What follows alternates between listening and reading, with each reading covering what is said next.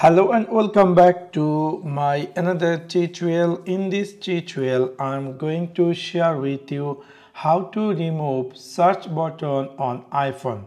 So let's take a look how to do that. Maybe somehow or some cases you might be upgrade your iPhone and your iPhone has maybe iOS 16 version or later version, and you will notice that in your home screen you will see there is a search bar appear. You might be want to disable this search bar. If you want to do that, it's really very easy and simple. You need to go in your iPhone settings section. After click over there, you will see it's going to be looks like this. You need to scroll down and then you will find something say home screen.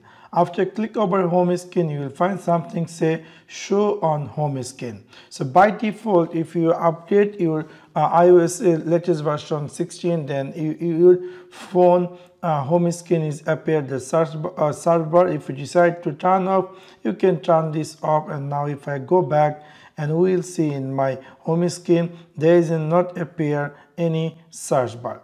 So in this simple way you can easily remove search button on iPhone home screen. So that's for now. Thanks for watching my video. See you next one. Peace.